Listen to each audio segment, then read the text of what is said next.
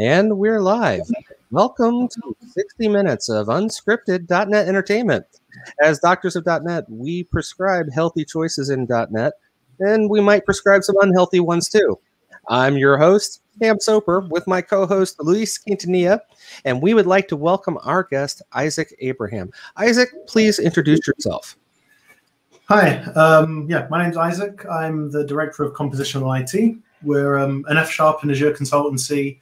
Been using .NET for since .NET 1.0, using C# for years, using F# for probably 5 or 6 years now. .NET MVP, the usual things that come along with that. So yeah, .NET dev. So like your consultancy is like a pure like F# consultancy. Pretty much, yeah. I mean, we do .NET development. I kind of describe it as like 3 things. Like 1, we're passionate about great software. 2, we think .NET is the best place to do that. And then F# is the best place on .NET to write that software. Huh. That's really interesting. To fall in with our F# theme this month, we're glad we could have you on. Luis, how about a checkup document? Let's do it.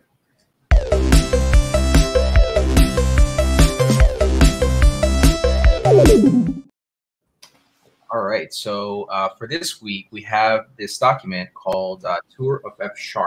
Now, the Tour of F# is exactly what it sounds like. It takes you through some basic or introductory type of concept to get you started developing F# applications. If you're in .NET, a lot of the same ways that you would develop apps would apply. You still have the .NET CLI and all the mechanisms that .NET provides you with. But F# being its own language, there's a few things that might look a little bit different. Perhaps if you're coming from, say, a JavaScript or a Python framework, how things are delimited and spaced out and organized might look similar. But yeah, so the Tour of F# kind of takes you through a few of those concepts. Functions and modules are some of the first ones. The way that you sort of organize code is in these modules, right? And that's how you lump together pieces of code that sort of are meant to work together or try to achieve some of the same goals. And then within that, you have functions, which are really first-class entities within F#. F# is it's a functional first programming language, and we'll learn a little bit more about that with Isaac. But functions are first class, meaning that not only can they can use a function like you normally would, but also you can pass those in as values and perform a few other things. And compose functions, smaller functions into larger functions, right? So that's kind of where we kick it off with here. One of the things that it also talks about is when you're binding values, right? In F#, values are immutable by default. Now, that may seem a little bit, different than, say, if you're working with something like C#. But actually has a lot of really, really nice benefits, right, of working with immutable data, mainly the fact that it's easier to reason about when your data is not changing, when you're applying transformations to your data, right? You can sort of reason about and have a predictable way of seeing what the outputs are of your data without actually making changes to the original data itself. So again, with values, you kind of use this let keyword here, and that's how you assign values. And values could be many things like functions, integers, any primitive types, even types like records and all sorts of stuff. However, if you do want the option of using mutable values, you can just use the mutable keyword here, and now you're able to assign and make changes to the values themselves. This section here takes you through the different types, primitive types like numbers, booleans, and strings, and how you can work with them. So this is pretty much the same if you're used to seeing them. Go for it. I have a real quick question. So yes. Is there any document that, like, for someone like me, so I'm looking at you guys, you're both F# experts. I don't know anything about F#. I mean, other than what I've heard you talk about over the past couple of years, Luis. But for someone like me who's sitting out on the sidelines and feeling maybe a little bit of FOMO, right? Like y'all are playing F#, and I'll be honest, I don't get it. I look at this and I'm like, you know, is there like an F# for C# developers document somewhere that's like, okay, for object-oriented people, this is where like functional is completely different from object-oriented, and this is where it's similar. And is there anything like that? Just I'm to put you on the spot. If so, a document itself, I'm sure that there are a few out there, and this video was not sponsored by Isaac. But what I will say is Isaac's book, I forget the title. Is it Programming with F Sharp or Get Started with F Sharp? Yeah, programming. Yeah. Programming with F Sharp. That's actually a really, really great resource, right? And throughout the book, Isaac really makes those comparisons like, hey, here's how you would do something with C Sharp. By the way, here's the F Sharp way of doing it, right? And Fields Novell actually here points out that F Sharp for Fun and Profit, which is kind of a blog post, sorry, not a blog post, a blog and site dedicated to F Sharp, is a really great resource as well that has a little bit more bite-sized information. So those two, I would say, I found are really great resources for, say, a C Sharp developer looking to learn, how F Sharp compares to it and what's the F Sharp way of doing things. Okay, sorry, I'm sorry to sidetrack off the walkthrough of the check. No, but you were talking about the mutable, immutable versus immutable values there, and I'm like, why don't C Sharp doesn't work like that? And so yeah, and that's it definitely why takes I thought a while. It definitely takes a while to sort of wrap your head around it. When you're first starting out, but eventually you start to just, you get to that point where it just starts making sense. And you start to see the benefits of working with immutable values.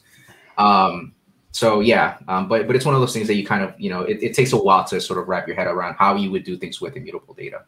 So yeah. Okay, thanks. Let's see here, tuples. So F Sharp has tuples as well, and this is how you would go ahead and represent tuples. Here's more or less how, actually in this case, it doesn't show how you could deconstruct them, but you could deconstruct them just like you would in C Sharp. So if you're familiar with tuples, that they kind of work in a similar way here in F Sharp. And then this one, which I think is one of the coolest features, which is pipelines and composition, right? Which is the fact that you can apply the input, you can have a value as input, and using this sort of pipe operator here, you can go ahead and apply a series of functions building out a pipeline of steps that are going to transform your data and operations that are going to transform your data. So yeah. let me interject again. Mm-hmm. So as someone who's pretty familiar with PowerShell, this reminds me of PowerShell. Would that be a appropriate comparison? Yeah, absolutely. And yeah, exactly. And if you're using Bash, right, you're used to sort of piping inputs right. into other commands. So it's a very similar concept here.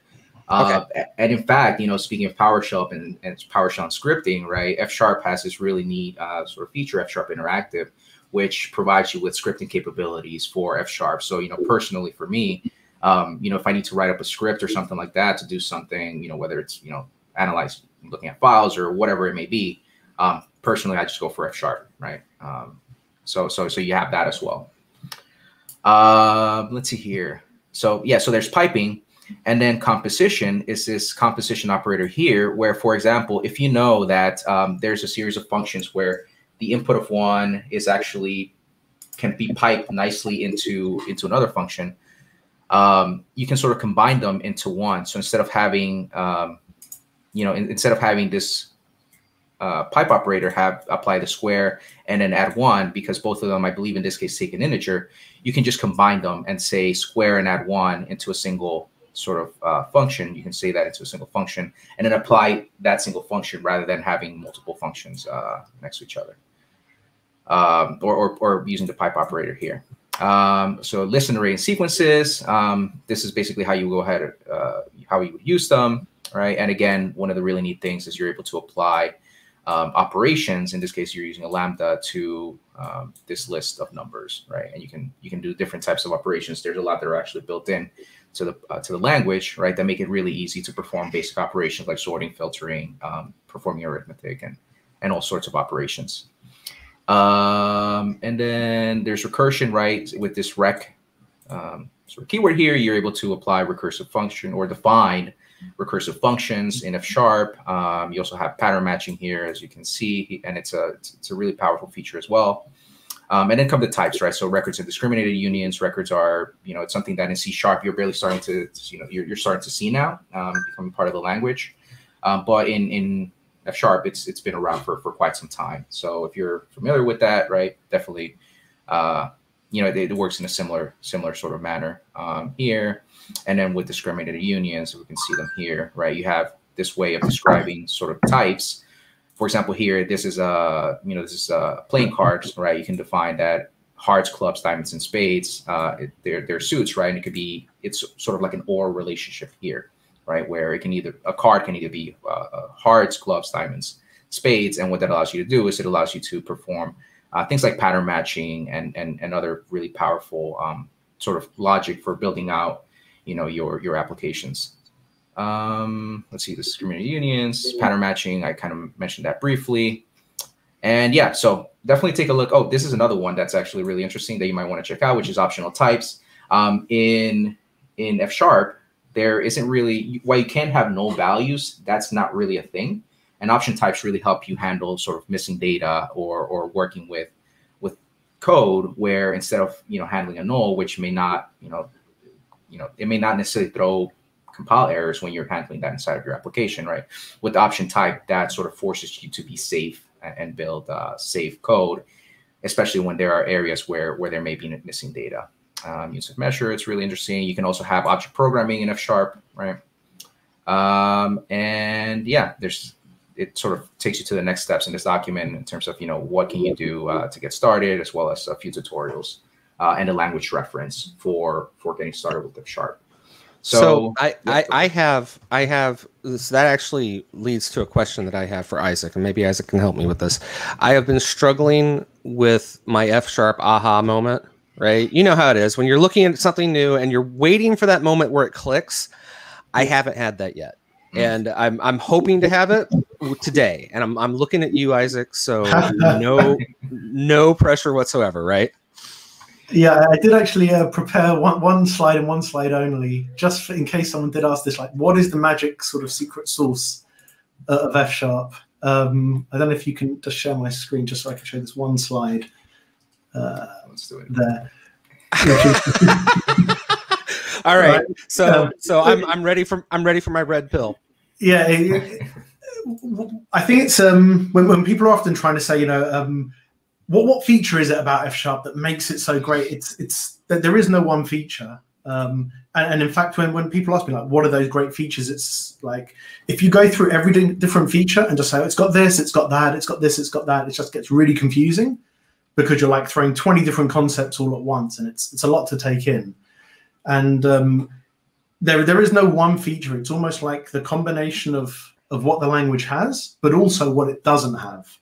So, there's a lot of things that in C sharp we have and we sort of rely on that F sharp actually said, we don't want those things. We're going to take a different approach. So you don't have like easy mutability. You can do it, but you have to put in extra keywords. You can do classes, but it kind of makes it harder to do inheritance and things like that. And it takes a kind of a different approach. And I think for me, the magic moment was when I actually said, right, I'm going to build a simple, like the next time I do a hobby project, I'm just going to bite the bullet and say, right, I'm going to do it in F sharp, and it's going to take me ages that first week, and it's going to be quite hard and annoying. Thank God now there are a lot better resources than there were 6-7 years ago. So there's, online, there's lots of YouTube videos, there's books and like Slack channels, which just weren't there then. So it's a bit more approachable, but it really is. If you really want to sort of get that moment, that aha moment, it's like try and do something in F sharp, spend a few hours, writing an app, and then maybe try and do it again in C sharp or vice versa to see what the differences are.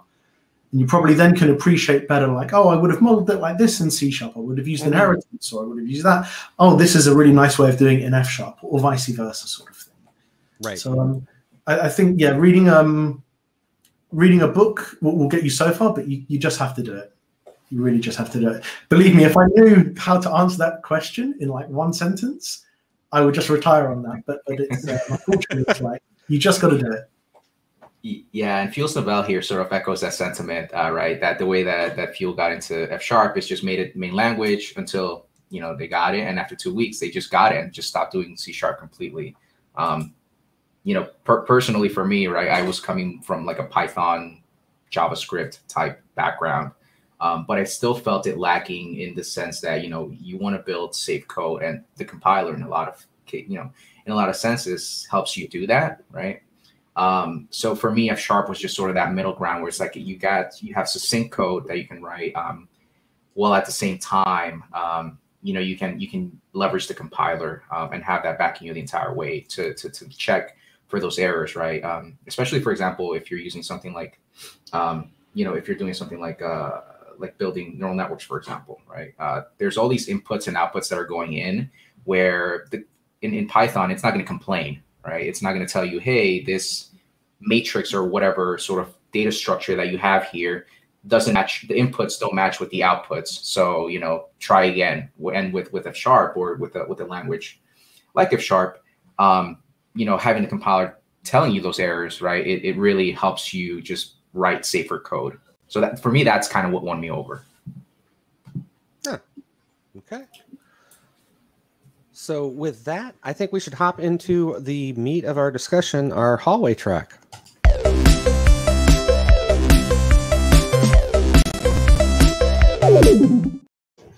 Isaac, the floor is yours. Okay, so should I just go through and do a few things that I want to show off? Or yeah, please. Cool.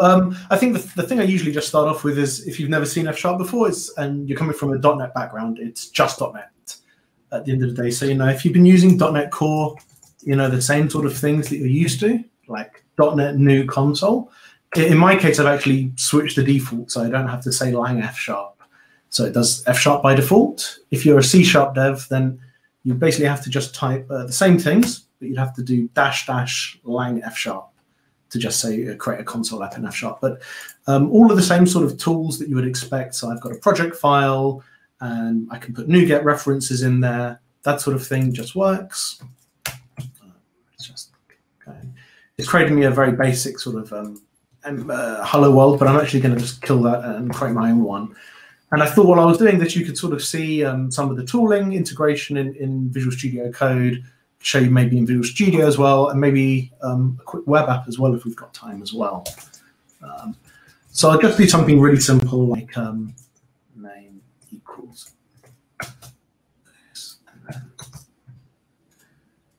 And this is basically like the most basic sort of keyword in F#. It's let. So the closest would be in C# would be something like read-only var or something like that. So it's a read-only thing that says, name is equal to Lewis. Nothing too difficult there. And on the right here, we get this little nice type hint that's like the compiler's figured out this is a string based on the right-hand side. And then I could do something like printfn, which is pretty much like console write line. And I can say something like hello world, and I'll just use string interpolation. So I've got my little program here, and then I can just type .NET run. And there's sort of a really basic console application, but it's using like all of the features that we would expect to see in a .NET app. So it's using project system, solution if we want it, compiler, console output, all of that sort of stuff. So you can also access all the .NET namespaces. So I've got system there, and I can do things like system dot, and I get IntelliSense. This is all the same sort of things that you would expect to see in a C# app. So the whole .NET framework or BCL, it's all there for you to use.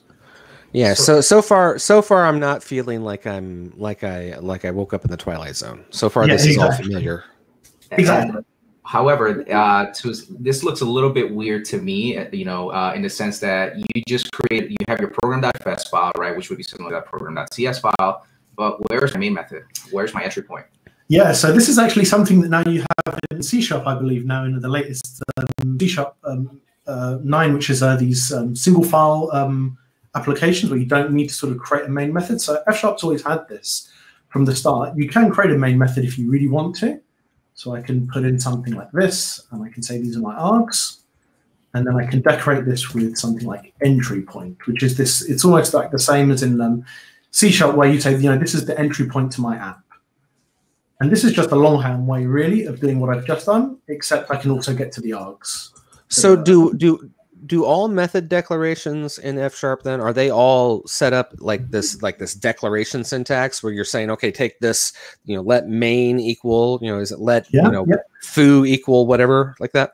Absolutely. So you only need let. So I can say let x equals 10, but I could also say let add, which takes in x and y equals x plus y, and that's a function as well. Okay. Different really there.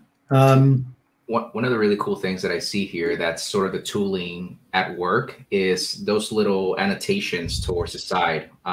Could you talk a little bit more about those and sort of in that one, what's that int telling us there? Yeah, absolutely. So one of the really cool things about F# is that the type inference engine. So if you use C# and you've used var before, then you can say sort of, var x equals Isaac, and the compiler will realize that this is a string. In F#, effectively everything can be inferred. So like here, the compiler has basically said, well, I'm adding x and y together. I'm going to assume that add, or the default for add means I'm adding two numbers together. So this is saying add is a function that takes in an int and another int, and then gives back a final int. So x plus y equals another integer. If I change that, sorry, go on. Oh, so I was going to say it's just going to assume that those are integers then. But then, like, I think you were about to lead into the answer to my question. I was going to say, but what about string concatenation? Yep. So now I've changed this to a string. Now they've all changed to string because the compiler has said, well, Isaac's now said we've got a string here. That must mean these must all be strings, right? Because you can't. One of the things you can't do in F# is implicit conversions.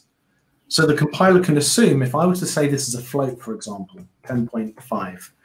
He knows they're all floats now because you can't implicitly add an int to a float in F#. It's stricter than that. So it can make this assumption because there's no other value that x could be or y could be.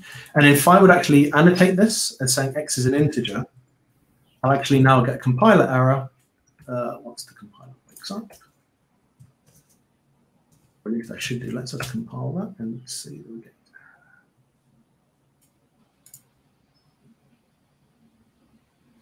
So I've got an error here that says float does not match int. So and I was about to ask, and I think you just answered it. If I wanted a concatenation function, like a let concatenate whatever, so I would define it as let concatenate, and then x is string and y is string. Yep. Okay, gotcha. Yeah.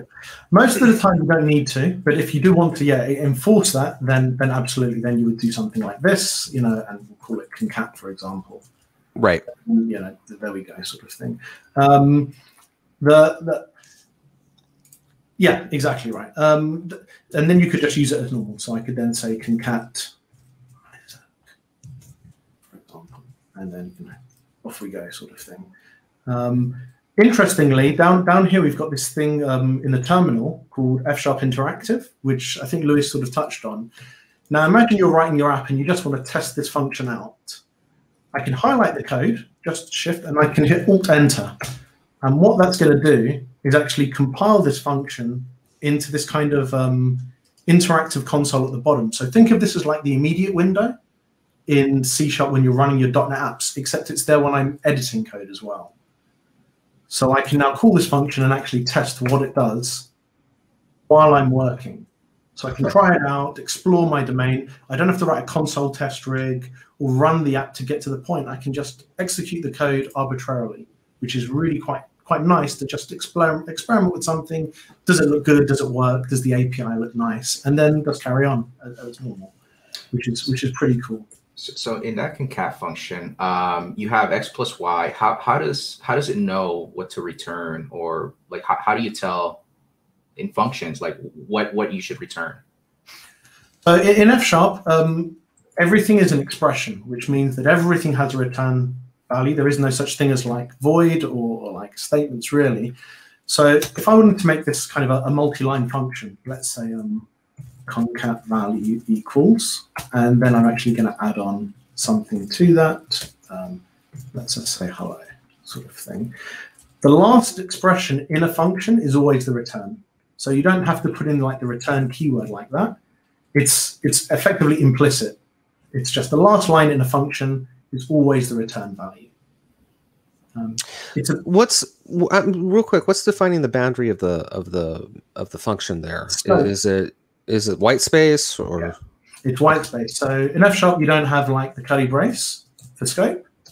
You just indent, and as long as they line up, then life is good. And I don't know if you can see here. I've actually got a little coloring here. So this is just a nice extension in VS Code that makes sure that all the alignment is correct. So if I do like this, get a little red squiggly that says, hang on a minute, now you've indented that, something might not be right here. And you can indefinitely nest these sorts of things. So I could put in something like this and say plus test. So now I've got a little scope in here, and then I've got the bigger scope there. So you can just arbitrarily create little scopes where you can have values. You know, so if I would say let z equals there and then return z, I can't access z from here. It doesn't exist. It was only as part of that scope there. But you can effectively do the same in C#. I don't think anyone ever does it, but you can sort of just create little braces around code to do that sort of thing. Right. Yeah.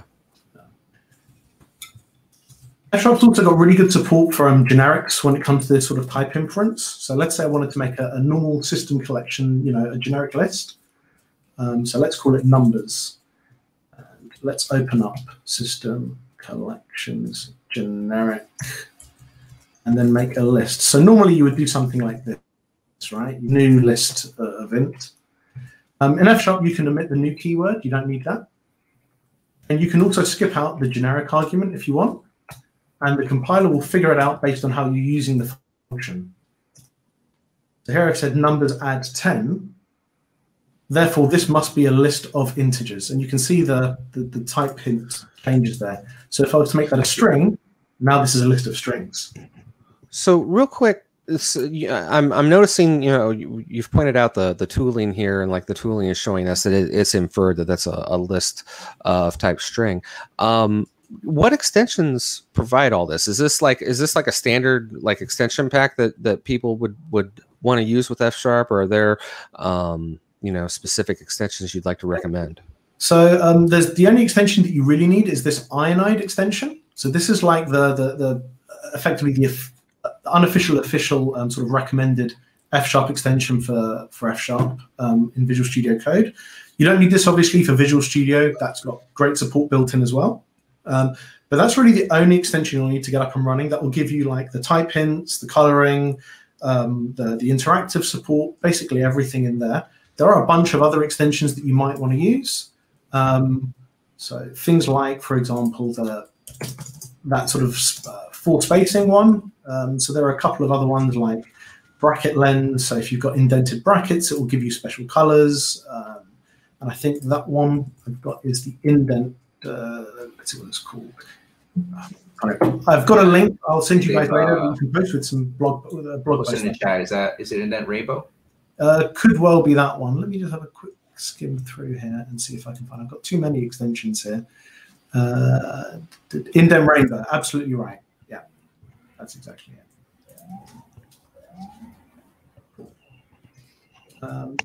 So yeah. And then that really is a good place to start in that regard. So yeah, and you know, you get the usual sort of mouse overs and things. There's also some support as well, so I can sort of F2 and then say the answer. And looks like the version of Ironide I've got, I think, is a preview version, so that may have just been broken there. But normally you can hit F2 and sort of refactor things like that. It'll give you those sorts of, you know, it's not. Don't expect F# sort of tooling support to be C# resharper level. That's not what the language is about. But if you compare it to most other functional languages, F# is basically streets ahead, particularly if you're looking at things like Rider, which has got really good F# support, Visual Studio, VS Code. They've all got really good support. You know, if you look at languages maybe like Haskell or other FP languages, they're just not in the same ballpark as F# really when it comes to the tooling, which is great. And you've still got the whole .NET behind the scenes as well, which is great. Right. Yeah. I mean, that's you know, I've certainly have tried looking at other functional programming languages, but one of the things that sort of keeps bringing me back, or why I really tend to like F# is that it's very pragmatic, it's very practical, right? Mm-hmm. And it's about helping you getting things done, you know, get things done, rather than, you know, those languages, of course, have their benefits, right? But, you know, if I just want to get things done, you know, I always find that F# is a good place to do that.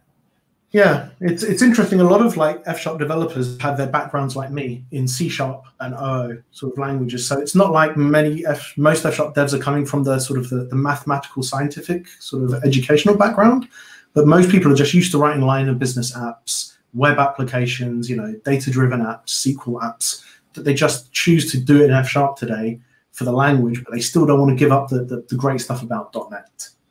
So it's kind of the best of both worlds. I'll just show you the last thing that you were showing earlier, Luis, which is like the module system. So you can just think of a module as just like a static class, really. So all that's saying is now I've got a module called functions, and inside that I've got a function called concat. And then when I want to reference it, I can just do something like functions.concat. It's just like, just think of that as a holding place for class for functions.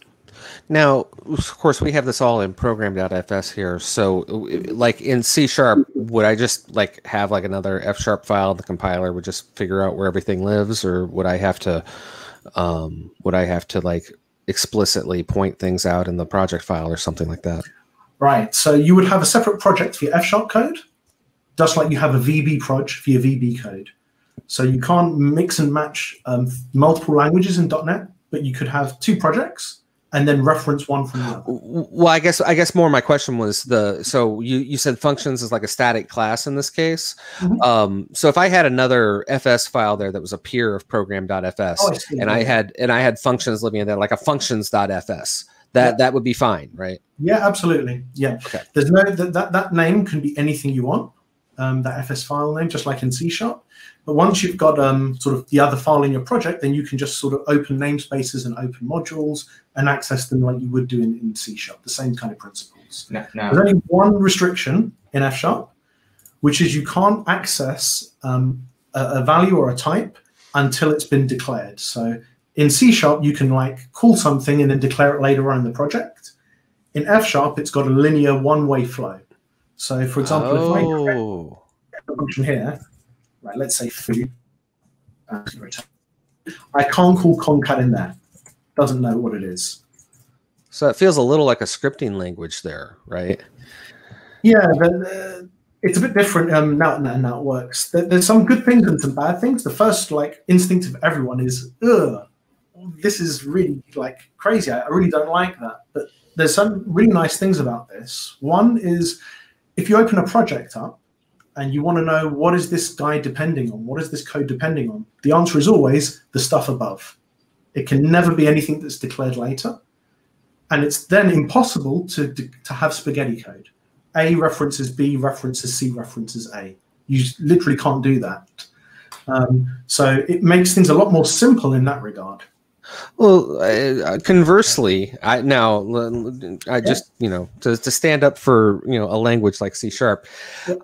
Conversely, I like the ability to have like a lightweight like program.fs, like an entry point that is like, all right, we're going to do task A, and then we're going to do task B, and then we're going to do task C, and then task A is defined somewhere else, and task B and C are also defined somewhere else, and we really don't want to worry about that at this point. I just want you, the programmer, coming into my code to look at this entry point and go, oh, it's task A, task B, and task C. Yeah. So I see that as being that new way of thinking there, I think, would be a stumbling block for a lot of people. Yeah, it absolutely does catch a lot of people out. Believe me, I can only ask you to trust me when I say that kind of recoil disappears pretty quickly. And normally what you'll have in your project will typically be something like, let's just create a comment here. It'll normally be something like types or maybe something like domain.fs. So maybe your types as the first file, and then maybe some functions, other functions, some other stuff. And then right at the bottom, you'll then have program.fs. And this one can access all of these, and this can access this, and so on. And at the very top are all your types. That's the root of your program, effectively. That's a very different model in C# where you tend to have like one class per file, right? You'll normally have class A and class 2. In F#, because it's so succinct and easy to define types, you tend to only need really one physical file where you can actually store almost all of your domain in. And I can show you that. Like, for example, if I want to make a record called person, I can just do something like name is string, and let's say company is string. And that's like a full class where I've got a constructor, These are all getter-only properties, and the constructor takes both of those fields in. So if you've done anything with C#9, this is basically what records are. It's similar, and they're all immutable fields, and all public as well. So just to make sure I'm really clear on this, what I was looking at some of the comments from viewers while you were saying this. What determines the order that the F# files are? I mean, that the compiler evaluates them. Is that alphabetical, or is that? It's the order in the actual project file. That's the order. So okay. Okay. File here, the main.fs. Gotcha. Yep. Then you just have to add it in here. And if you do it in Visual Studio or you use the command line, then it will do this for you. But now I've got these two files in my project, and I could move this into that file, and then now it's accessible from the other one as well. So we have a few questions from the during the conversation here that I'd like to surface if we can. Yeah. We had this question: why do we need to pass open paren, close paren for a function definition when no parameters are passed? So, the question, just so I make sure I understand it, so it's let foo equals 1, 2, 3. Why do we need this?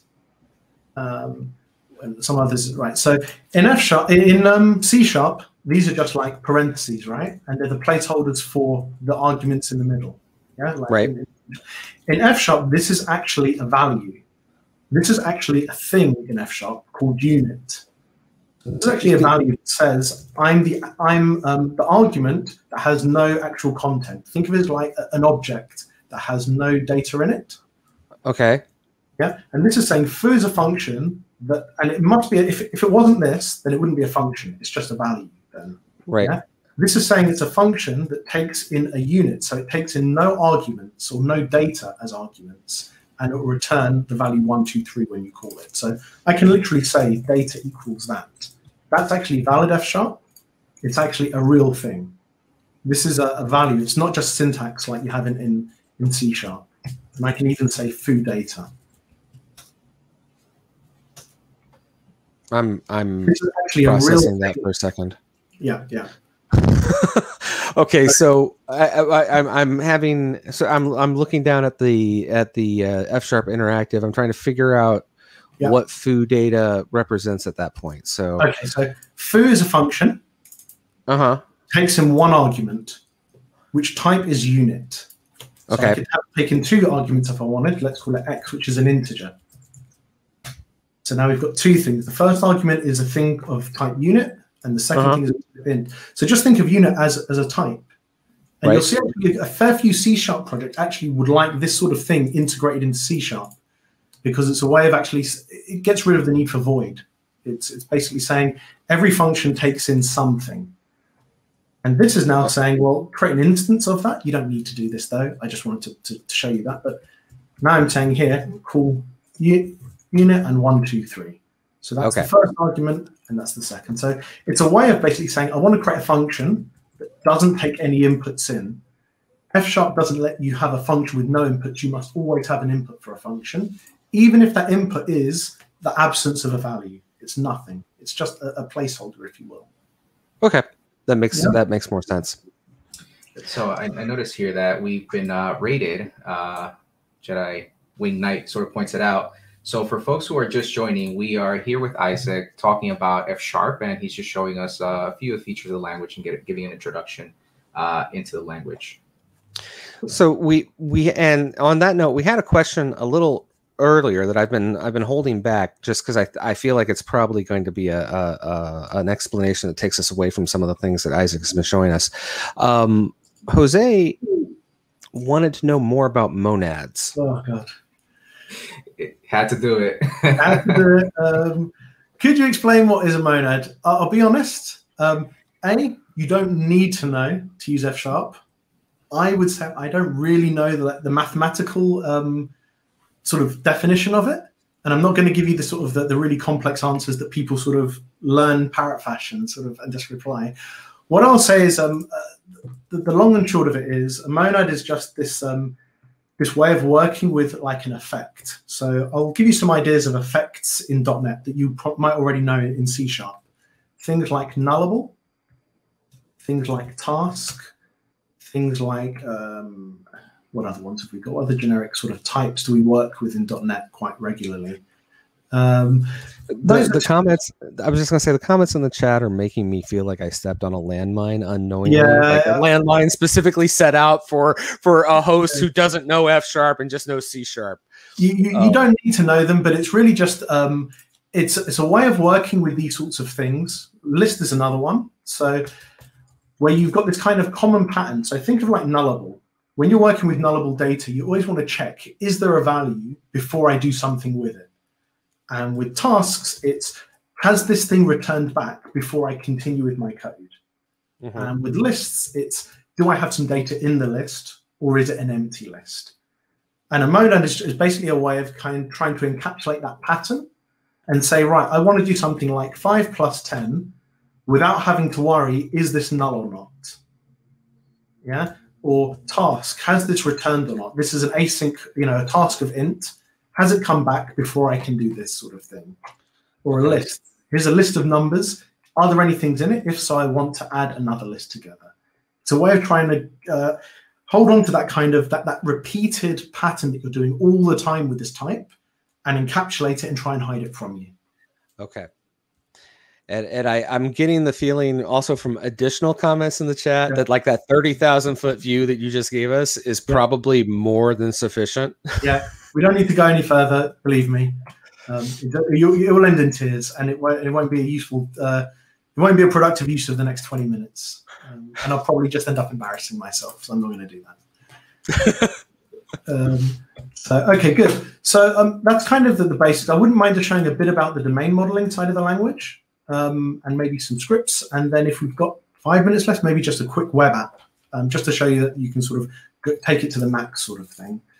So I'm just going to create a script file. So let's call it a modeling. So you can create a script file just by putting the X on the end. And you can actually do this with C# today as well. You can create CSX files. F# had scripting like from the start. I'll just create a really simple kind of model, which I really like. And it's really kind of a nice example of something. Let's say I had a customer, the name, which is string, and maybe country, which is, let's call it a string as well. And then let's do something like a contact method. And I'm just going to leave this as obj for now. But let's assume we wanted to model this with something like, you can have either one of 3 contact methods, like email, post, or telephone. And a customer can only have one of those 3 things. And if you've got an email, you've got obviously an address. If you've got a post, you've got address 1, 2, 3, line 1, 2, 3. And if it's telephone, then number sort of thing. And think about how you would model this in C# today in an object-oriented world. We've got a class with name and country. How would you model that contact method? What about I would probably define a contact method interface or base type of some kind. Yeah, exactly. So you'd probably make a base class called contactable or something, and then you'd have email as a subclass, and post as another subclass, and telephone as a third subclass, and then you'd have some kind of polymorphic dispatch where you'd have a sort of a dot contact. Right. You may not be too surprised. Some people don't do that, and they'll do something like this instead. They'll say email details, and maybe that's the string, and it would be null if it's not used. And post details, string, or address line. Let's even do it properly. Let's say address line 1, string, and address line 2, string, and maybe let's do telephone. And let's make that a string as well, just for fun. And how do I know now which one is being used? Well, maybe I'll do something like, I'll check email. If that's null, then it can't be email, then it must be one of these other guys. Or maybe I'll create an enum that says contact method and so on. F# got a much more succinct way of modeling this kind of mutual exclusion or, which are called union types. You can say contact method is one of email, or address or telephone. And then I can replace this whole thing with one of those. So contact is of type contact method. And this looks like an enum at the moment, just a slightly different syntax, but where F# really comes in nicely is I can add in data across each of these different things. So I can say that's an email address, which is a string. So if it's email, then I'm going to store this information. If it's an address, then I want to store line 1, which is a string, line 2, which is a string, and let's put postcode, which is also a string. And this is kind of just inline record syntax. Or I could say phone number. So we've now got this kind of domain where I've got these 3 types. And if you compile this and look at this from a C# project, it does exactly what you just said, Cam. You get a base class called contact method, and then you get an email inherited class, and you get an address and a telephone. So each of these are separate classes. And that was my next question: is what does this look like, outside, to another assembly? Yeah, exactly. So it's just 3 classes. I mean, at the end of the day, F# compiled down to IL. So the only things it's got are lambdas, classes, and maybe tuples, and not much more really. And tuples are classes as well. So we've got that sort of thing, and then I can sort of create one. So if I wanted to say Isaac, I could say let's make one of those, and I can say name equals Isaac, and then you'll see actually now what's quite cool is the compiler's already realized this is a customer. I never said the word customer here, but the compiler's figured it out because I've said name equals, and the only type that's in scope that has a name is a customer. Huh. And it's actually then said, look, no assignment given for country. You've actually not done that one yet. And then I can say generate record stub. It's now given me that. So let's say now Germany. And then contact. Yeah, Carl. The aha is happening. And I think you're seeing it in real time. Okay, cool. Yes. And let's do this then. So let's say Isaac at compositionalit.com. So now I've created an email, and you don't need the new keyword. You don't need the brackets. You can just say email, and then it takes in an email address. So now I've got a contact and I've got a country. The big difference is to the OO ways. You had, we said you'd have a polymorphic method before for your sort of contact. Here in F#, we go the other way. You have a single function that says I want to do contact over any kind of customer. And then what we do is pattern match. And this is like where people look, oh, this is a bit weird. I'm doing the opposite of what I'm taught in OO, where you have, you can add in methods and you put it across all types. Here we go the other way. So I can say I want to match over the contact method with, if it's email, which has an address, I then want to say, let's say, emailing address. And I've got to handle the other 2 cases now, which was address and telephone. And you'll see the compiler's already given me a warning here. You've not handled the address case. So now it's forcing me to deal with that. So I can go down here and I can say address details, say sending a letter to details dot, and then I get line 1, line 2, and postcode. So the compiler knows based on these 3 fields. It's an address which has a record of those 3 fields in it. So I'm just going to do that to start with. And then the last one was telephone, which has some number, say ringing. Now, the great thing is if I was to add in another type up here, let's do, I don't know, direct message, Twitter, I get a warning now again from the compiler. You've added direct message, but you've not handled it here. So this is the sort of the other way of doing it compared to polymorphism. The good thing about this is that it makes it, if your types have lots of new behaviors that you're adding all the time, this is really great because you can add any arbitrary function without changing your base class, your type hierarchy. I can add a new function now called, I don't know, fire person or hire customer or something. And this can be declared anywhere in my code base. It's got nothing to do with the types. Whereas if you think the OO way, you want to add a behavior, you have to go through every inherited type and add that method onto it. Right. Right. Pain is in this approach, every time you add a new type, you've got to go through every function and add the new handler. Right. But in most cases, in my experience, you tend to define these types up front and they rarely change. You're adding lots of behaviors all the time. So that's where it's really powerful. Right. To add functions, right? Like exactly. Exactly. Let's do one last demo on the modeling side, and then I'm going to move out on let's do UK, and then Germany, and then let's leave it as those two. And let's say address. I'm going to add a new field here. Actually, let's change this to just for now be string. I'm going to simplify this. Say.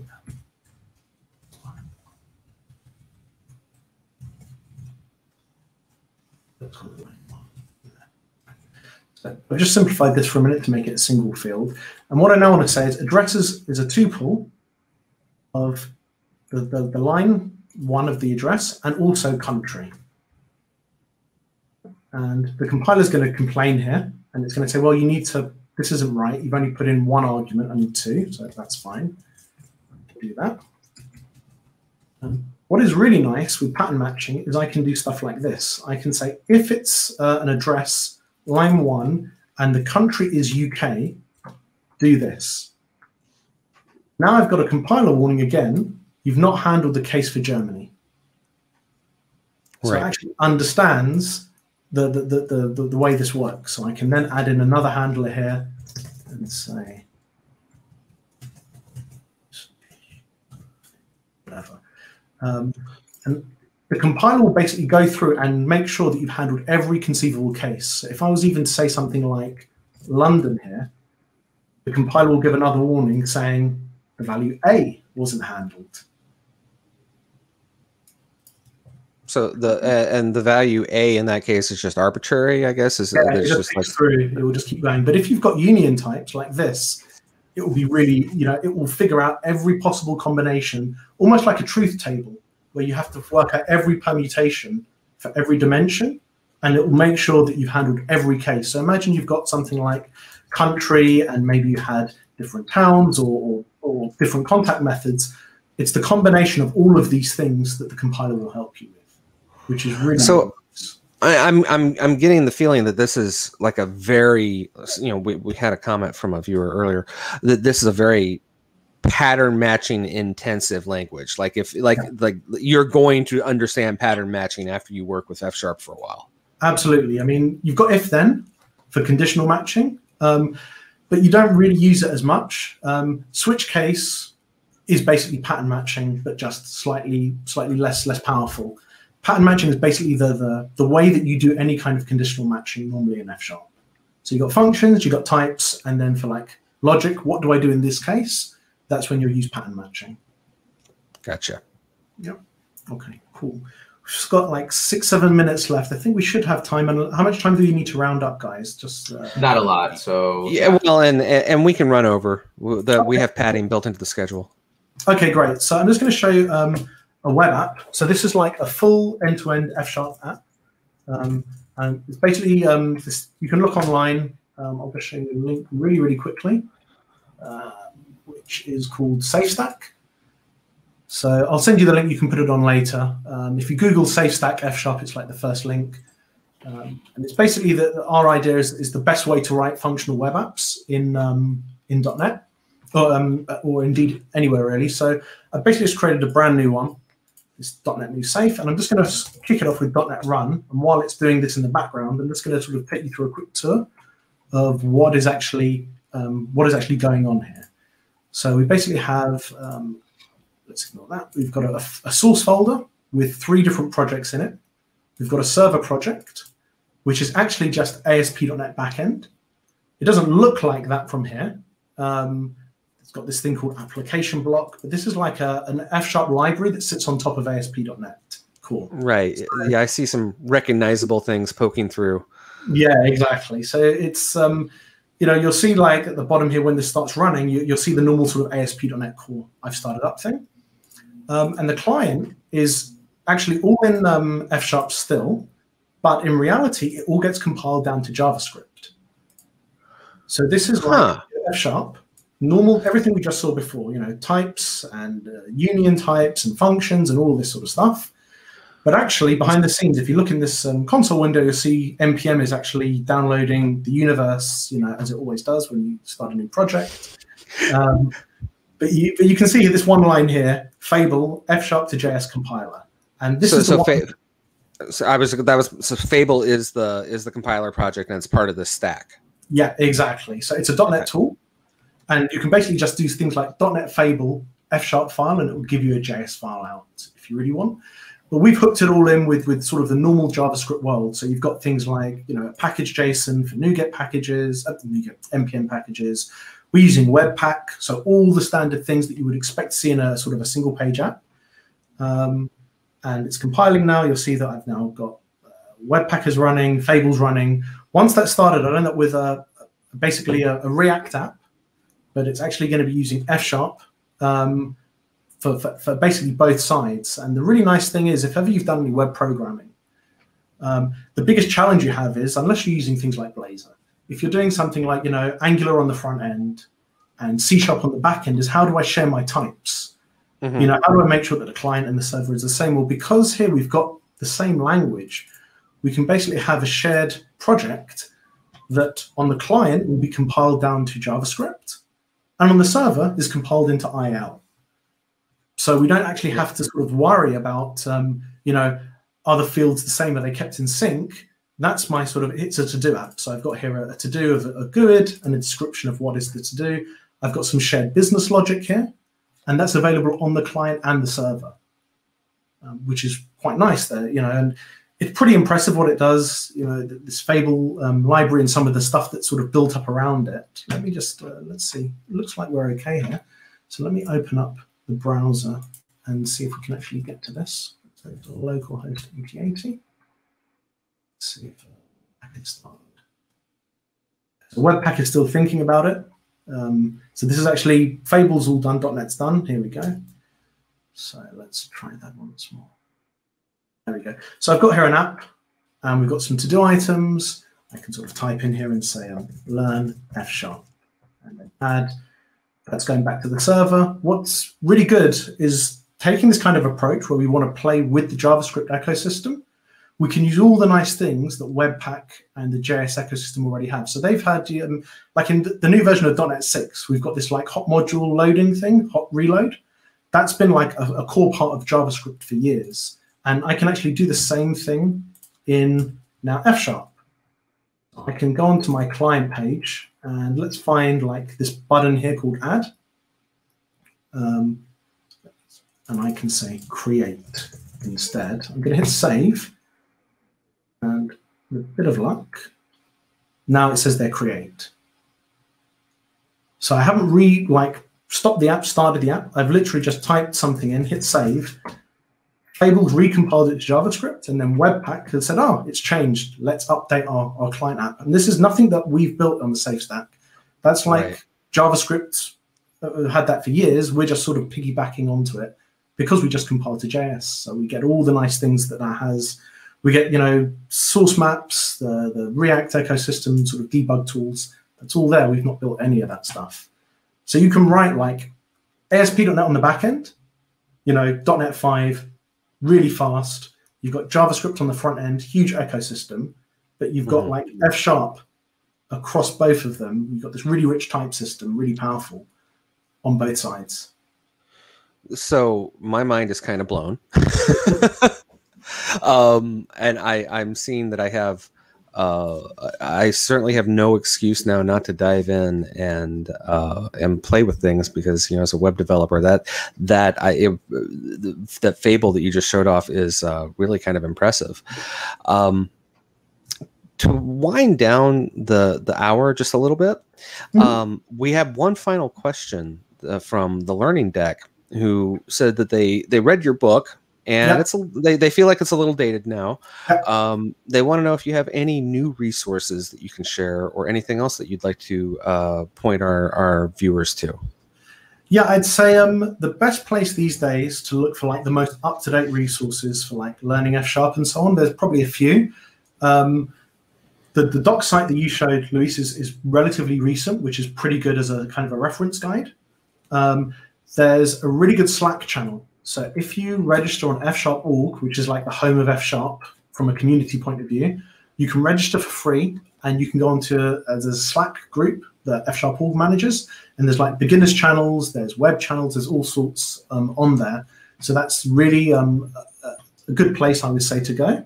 There are a couple of other good books. So Kit Eason has written a book called Stylish F#, which is kind of, in my opinion, it's like if you've read my book and you want to sort of go to the next level now, that's a really good book to look at as well.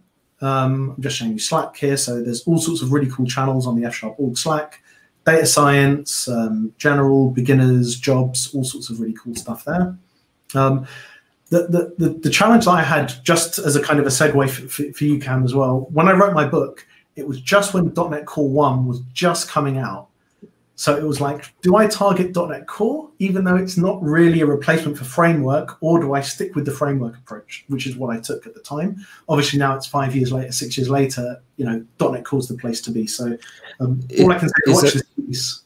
Is there a new edition of your book in the works? Yeah, that's something I'm considering doing now. I've just started sort of talking about it, and yeah, that's probably where it would go. And the good thing is, like, the first half of the book is mostly the language. None of that has changed, but the second half was all about working on framework, using the libraries and tools, and all of that is different today. So that's awesome. Really where the challenge is. But yeah, absolutely. Awesome. Well, I want to, on behalf of our viewers and other co-hosts, thank you for coming on here and sharing this walkthrough of your F# knowledge with us. I did, I think, have a bit of an aha moment. I'm going to dive in and I'm going to totally lose it, and I'm going to get more confused, and I'm going to be bothering Luis, and feel free to check in like a month or two and see if I've pulled out all my hair or how that's going. So thank you, everyone, for watching the .NET Doc Show. You can check out our show recordings, our upcoming topics, and more at the .NETDocs.dev. Please tune in next week when we will have, and help me, Luis, is it Syme? Is it pronounced his last name Syme? Don Syme? Don Syme. Yeah. Okay. Oh, wow. We'll be having him next week for an F# Ask Me Anything. Our Ask Me Anything shows are where they're kind of special. We enjoy doing them. We take a different format, and we get, if anybody came to the F# Ask Me Anything a few months ago, it was a big event. We had like Bill Wagner, and we had Mads, and who else? John Skeet. So we had a lot of fun. Our F# Ask Me Anything, I think, also promises to be a lot of fun. So we hope to see you then. With that, wish everybody a happy week. So long. Take care. Bye.